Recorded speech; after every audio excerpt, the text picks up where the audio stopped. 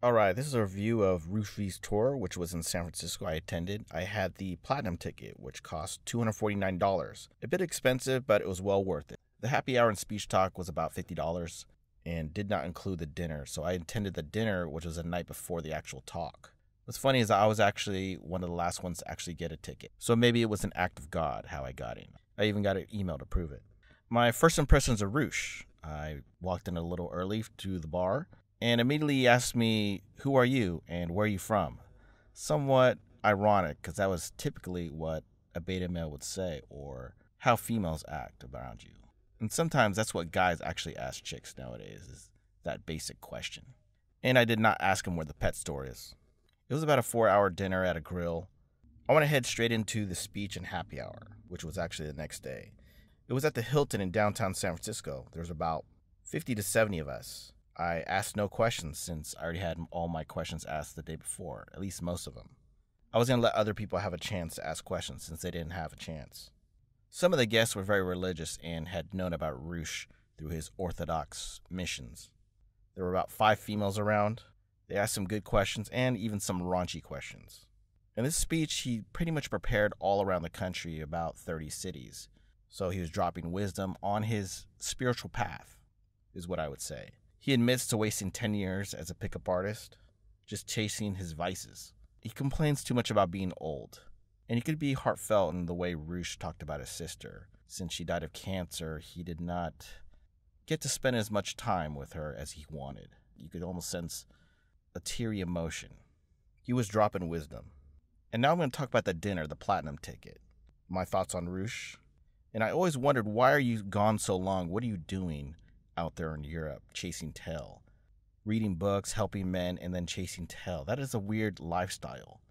A few of the questions I want to keep private since it was somewhat personal, and I did troll him a bit, and by his reactions, he knew what I was doing. He answered the 4 of our questions, and I don't want to reveal the people that I had the talk with. It's best to keep it secret. And I do consider Roosh not a friend, but an internet friend. One question that stood out to me is mentors. How he did not really have a mentor to help him out. Because most of the time you can find someone who's able to help you out in life. You meet someone on your journey, and Roosh admitted that he didn't really have that. I do think he did, personally, but he just didn't listen. I asked him about the trad thoughts and the thought audit, how he's not making any comments after that, so he's moving on into a friendlier mode, especially with his book called Lady. I was disappointed on his cold approach opinion, and since he's on his spiritual path, I will give him a break. I do not agree with what he said about cold approach. However, if you look at this video, you'll see an old Roosh. I do connect more with this old Roosh.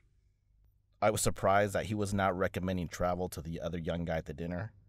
And he somewhat said, "Home is where you belong." And obviously you could read him that he wished he could. He's dropping the wisdom to help the younger guy, since he wants to travel and meet chicks, or to get out of the Bay Area, which is a smart move. I trolled him a bit, and I did get bad reactions. And he is reading the Bible.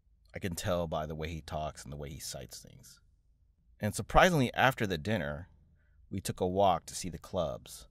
And he was strung on the chicks of San Francisco. Like, his eyes would not move. And it's somewhat apparent that he suffered from sexual addiction, or something very close to that. And he's fighting it. Now there's my advice. Look outside the triple R's, Roosh, Royce, and Rollo. Royce is one of the best writers for the manosphere. His wicked writing and his nationalism. Rollo's a bit too technical and evo-psych, while Roosh has the experience, and it's just clouded with so much vice it's hard to pick up. I've read most of his books, and I would consider Roosh and Pook my favorites.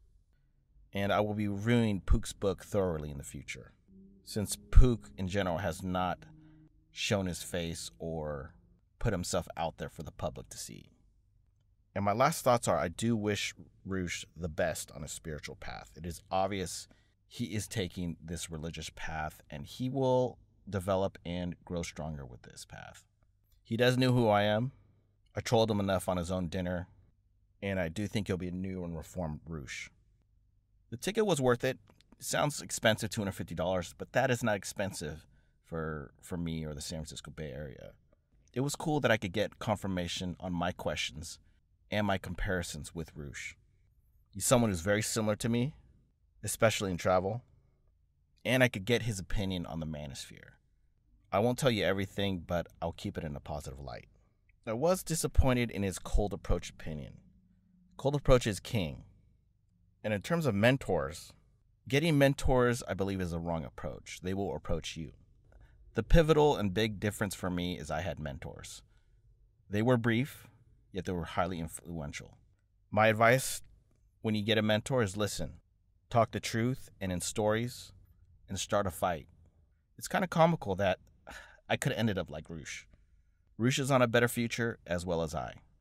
See the links below. You'll see the Code Approach video, the Trad Thought video, the Thought Art with Philly DeFranco, Roosh and Dr. Oz, which was comical back then, my review of his book, Free Speech Isn't Free, his San Francisco review on his travel vlog, and I will be viewing most of his books, even if they're banned. And I would check out his tour. I do not think he's going to be touring again. Even though it seemed like he wasn't going to tour again and he didn't want to come to the West Coast, I do think he's going to go back out again. He's going to figure it out.